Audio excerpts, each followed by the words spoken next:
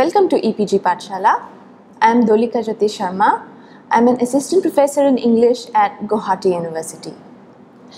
The present module is titled Self-Fashioning and the Gender Question. This module draws upon the discourse of difference and identity formation and attempts to offer a quote-unquote gendered perspective in terms of the representative writers and their negotiation with such ideas. The discussion of major female writers in all genres is a categorical choice to help the readers engage with the continuing debate concerning the formation of self.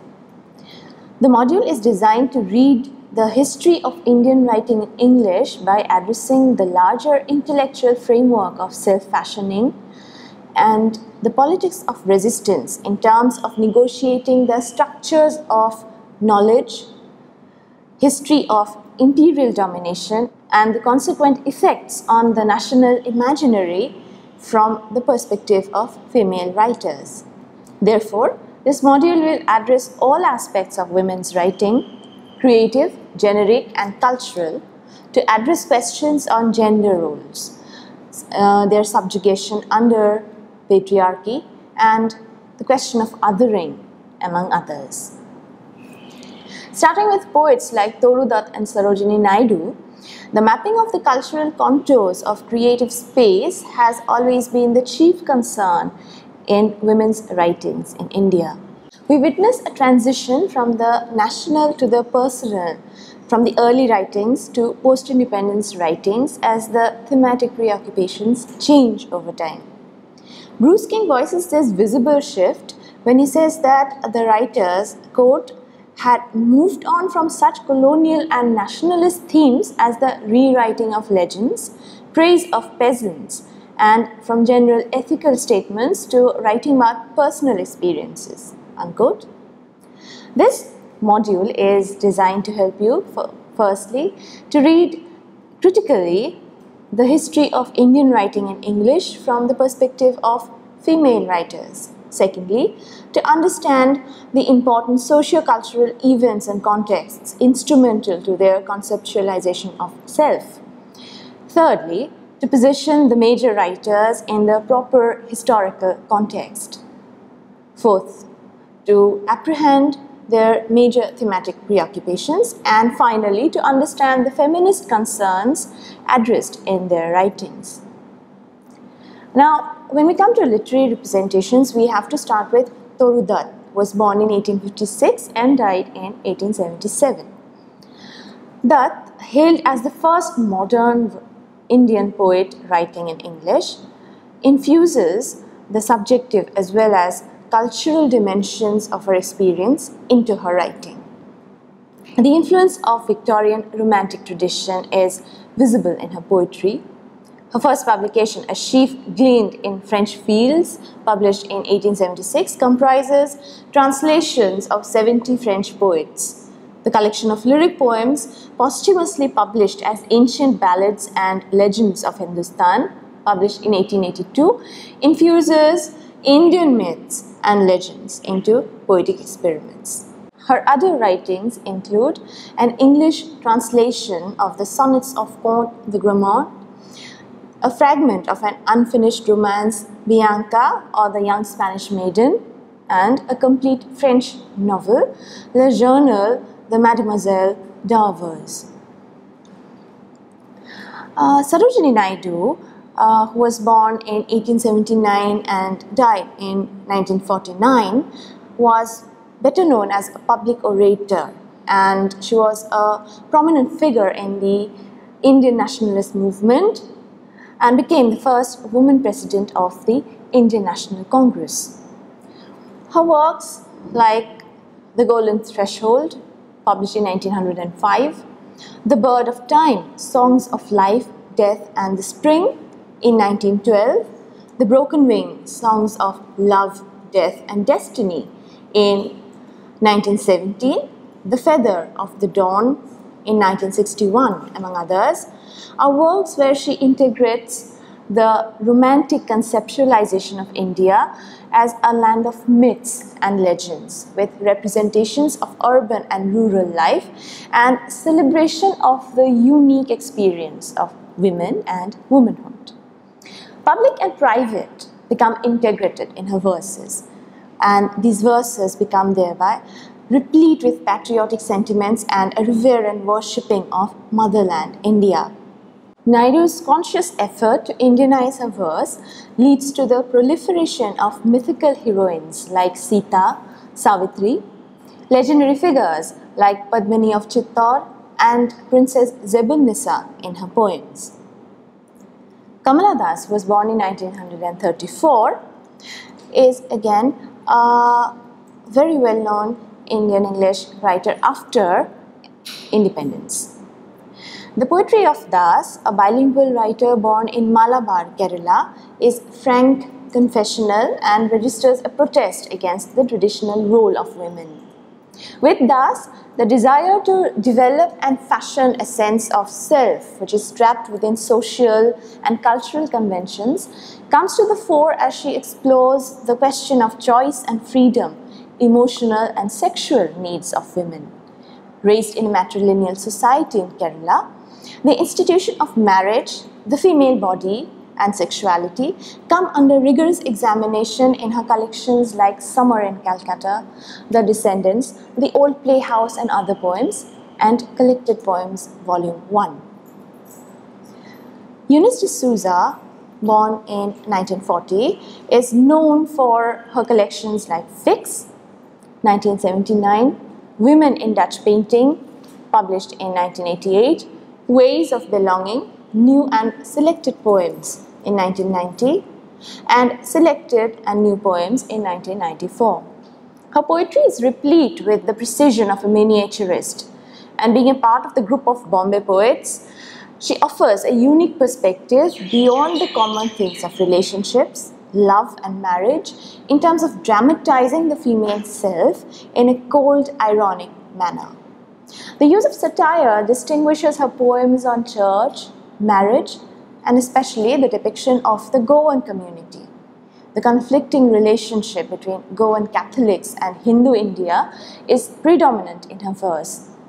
She has also edited 9 Indian women poets. Monica Verma, born in 1916, too explores similar concerns in her collection Dragonflies Draw Flame in 1962, Past Imperative 1972, Alkananda in 1976. Her acute responsiveness to nature distinguishes her voice. Gauri Deshpande, born in 1942, is known for collections like Between Birds in 1968, Lost Love 1970, Beyond the Slaughterhouse 1972, and she too infuses an acute evocation of consciousness about nature and the experience of questions of freedom and choice in man-woman relationships.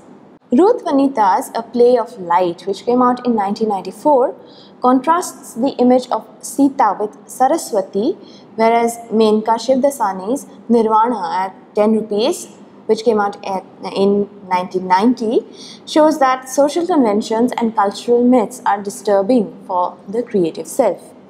Shivdasani, a journalist, is one of the founding members of the Bombay Poetry Circle in 1986.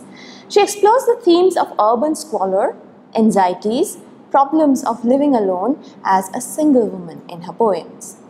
Mukta Samrani's The Woman in This Room Isn't Lonely in 1997, Charmaine D'Souza's A Spelling Guide to Women in 1990, and Tara Patel's Single Woman in 1991 to explore similar concerns as these. Mamta Kalia, who was born in 1942, emerges as a powerful voice who views love, marriage, relationship, sexuality, family and society with wit and irony as expressed in Tribute to Papa in 1970 and Poems in 1978. The predominance of the figure of the father as the symbolic representation of the patriarchal order informs a poetry of protest against categorical norms of social institutions. Melanie Salgado's The Earthworm's Story also explores similar things, but in a less critical manner in terms of the depiction of the Goan community and a rebellion against categorical gender roles. Imtiaz Dharkar, who was born in 1954, is consciously feminist and infused with political commitment and gender roles. Her poems offer a unique perspective on feminist concerns about the alienation of the self. The veil or the parda becomes a symbolic representation of this alienation, occupying a problematic space, a borderline as expressed in her first volume, Parda, which came out in 1989. In Parda, Dharkar offers the experience of growing up as a woman in an Islamic society. Parda II elaborates on how the symbolic veil divides and suppresses. The 4 sections explore the symbolic significance of the veil and projects a world of suppression and stifling circumstances. Postcards from God, coming out in 1994, continues the feminine aspects or feminist ideas of entrapped existence and constant remapping of gender roles. As far as prose is concerned, prose began in relation to women writers with Trupabai Satyanandan, who was born in 1862 and died in 1894. She is the only woman writer to write 2 novels, Kamala, a story of Hindu life, and Saguna, a story of native Christian life in English in 19th century India. These Bildungsromans sketch her concern with gender roles, caste system, ethnicity and cultural identity in the context of the plight of women refusing to be categorized in the model of everyday domesticity. Cornelia Sorabji, who lived from 1866 to 1954, is preoccupied with the plight of traditional women who lived in Parda. Women confined to the zanana were central to her social work. Her works include Love and Life Behind the Parda, which came out in 1901, Sun Babies, Studies in the Child Life of India in 1904, and Sun Babies 1920, and Between the Twilights, being studies of Indian women by one of themselves in 1908. She projects her sympathy towards women subjugated by domestic patriarchy and the romanticization of Indian history, as well as the reflection on her life in Britain and India, which finds expression in a retelling of Indian mythologies and legends in the tales of the great ones among men, women and bird people.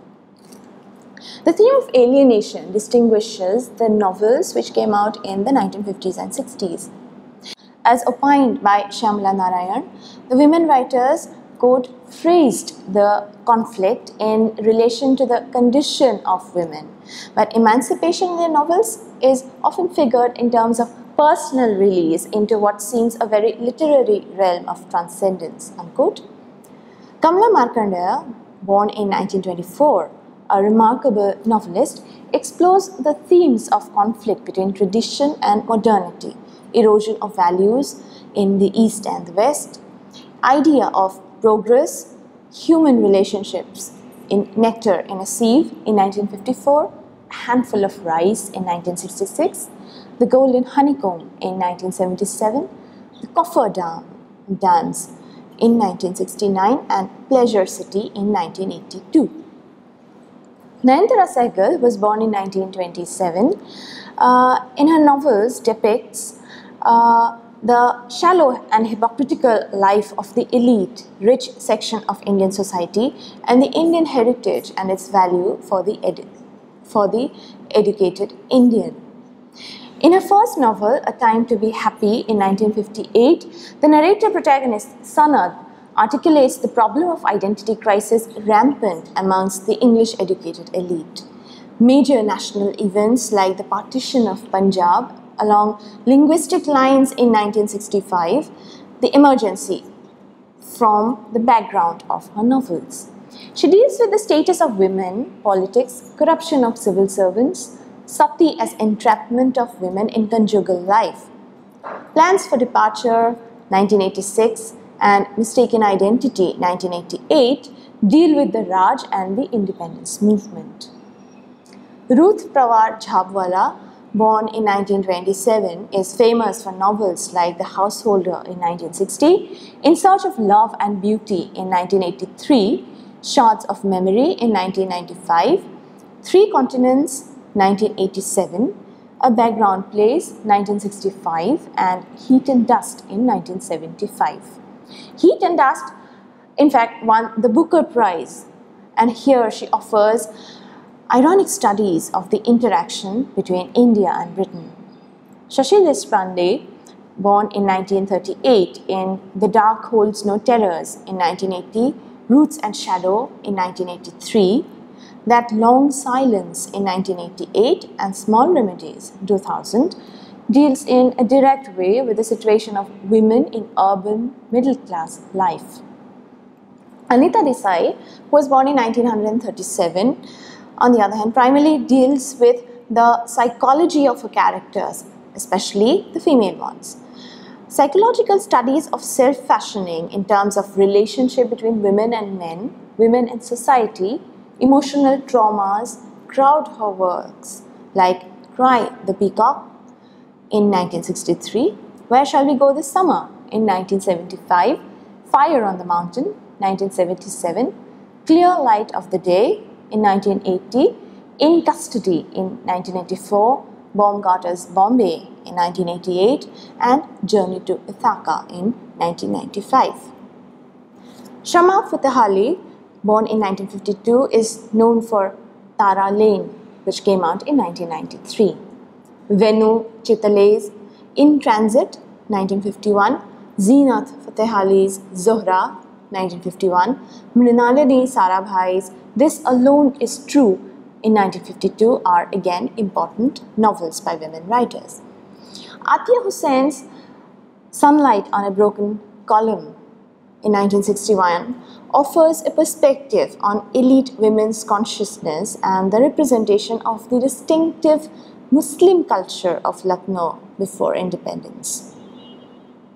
Geeta Hariharan, born in 1954, takes recourse to the epic tradition and A Thousand Faces of Nights in 1992 and The Ghosts of Vasu Master in 1994 are concerned with the rewriting of folk tales and children's stories. When Dreams Travel 1999 is a kind of feminist retelling of the Arabian Nights. Arundhati Roy, who was born in 1960, is known for The God of Small Things in 1997. Jai Nimkar was born in 1932, is known for her first novel, Temporary Answers. Her novel Come Rain 1933 presents a new perspective on the East-West encounter. Namita Gokhale, born in 1956, again is the author of Paro. Dreams of Passion in 1984, Gods, Graves and Grandmothers in 1994, A Himalayan Love Story in 1996, and The Book of Shadows 1999. Mahatma Gandhi's Mercy Mission to Noakhali forms the backdrop of yet another novel, this time by Deena Mehta's And Some Take a Lover in 1992. It also gives us an insight into Parsi mores. The partition of 1947 is mentioned in Nina Sibel's Yatra, Shona Singh Baldwin's What the Body Remembers in 1999, and Manju Kapoor's Difficult Doctors, which came out in 1998. Political events are important in Uma Vasudev's Shreya of Sonagarh in 1993, Meena Arora Nayak's About Daddy in 2000. Kaveri Nambisan, who was born in 1947, is known for The Scent of Pepper, which came out in 1996, The Truth Almost About Bharat in 1991, and Mango Colored Fish in 1998.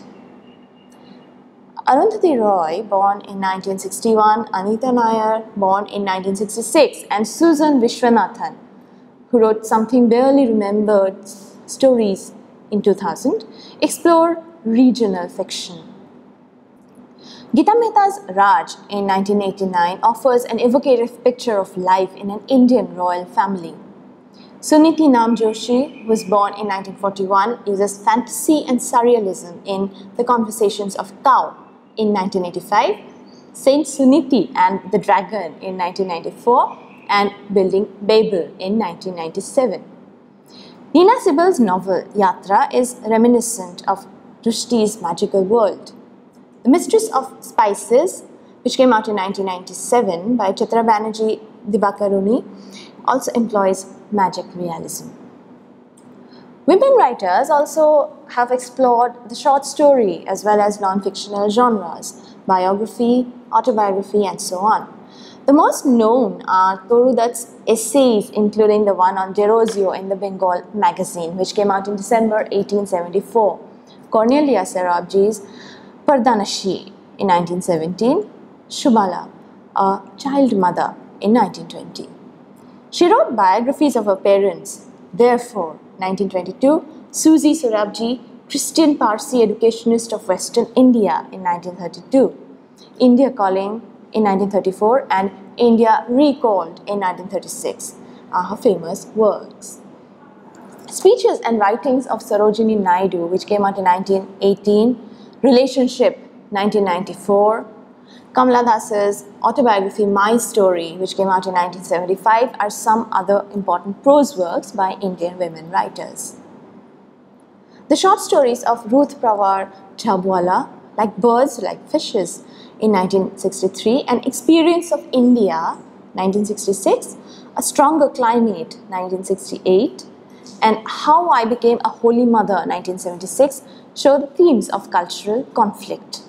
Other collections include Anita Desai's Games at Twilight and Other Stories, 1978, Krishna Hathi Singh's Shadow on the Wall, 1948, Atiya Hussein's Phoenix Fled and Other Stories, 1953, Jai Nimkar's The Lotus Leaves and Other Stories, 1971, Sujata Bala Subramaniam's The House in the Hills and Other Stories, 1973, Kamala Das's A Doll for the Child Prostitute, 1977. As far as drama is concerned, Cornelia Sorabji wrote the first drama, a parable play in English, Gold Mohar Time, 1930. Bharti Sarabhai's plays The Well of the People in 1943 and Two Women in 1952 show a distinct impact of Gandhian thought and are viewed as products of the Gandhian age. The Well of the People, a verse play, is based on a true story published in Gandhi's Harijan about an old widow who is unable to go on a pilgrimage to Banaras and fulfill her desire to wash her sins in the sacred Ganga, and who consequently decides to spend her money in getting a well dug for the untouchables in a village. Modern Indian women playwrights question gender stereotyping and categorize role-playing and offer a candid reflection of gender issues and female experience hitherto marginal in dramatic representations. They also contribute to regional theatre in terms of combining indigenous and European traditions. Some important names in Indian theatre are Mahashweta Devi, Nabanita Dev Sen, Saoli Mitra, who are active in Bengali theatre, Dhiruben Patel and Varsha Adalja in Gujarati theatre, Mannu Bhandari and Kusum Kumar, Mridula Garg, Shanti Mehrotra and Mrinal Pandey in Hindi theatre. Deena Mehta discusses social construction of gender roles in Brides Are Not for Burning, Tiger, Tiger, Sister Like You, When 1 + 1 makes 9, Manjula Padmanabhan's Harvest, Lights Out, Hidden Fires, Mating Season, and Poile Sengupta's Mangalam, Keats Was a Tuber, explore the issues of female subjectivity and consciousness, gendered perception, and the position of women. As the title of Padmanabhan's Body Blows, Women, Violence and Survival, 3 plays, which came out in 2000, indicates, the chief motive of all the 3 plays is the victimization of women in Indian society. Zahida Zaidi's Burning Desert, Vera Sharma's Life is Like That in 1997 are, again, interesting plays in this area.